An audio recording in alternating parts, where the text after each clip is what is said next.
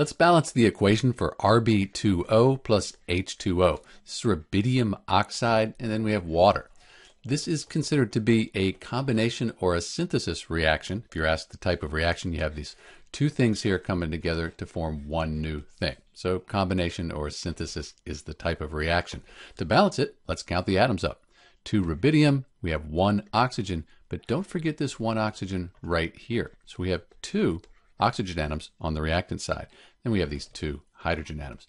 Product side, 1 rubidium, 1 oxygen, and 1 hydrogen.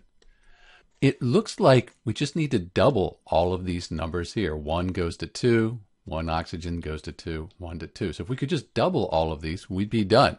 To do that, we'll put a coefficient of 2 in front of the rubidium hydroxide. 1 times 2, that'll give us 2. This 2, it goes to everything here. So 1 times 2, we have 2 oxygen atoms, and 1 times 2, we have 2 hydrogen atoms. And this equation is balanced. If you were asked the states, we'd have solid rubidium oxide. Water would be a liquid. And then if we had excess water, this would be dissolved in water. It would be aqueous. It's a strong base. If we had just the right stoichiometric ratios here, we would end up with a solid.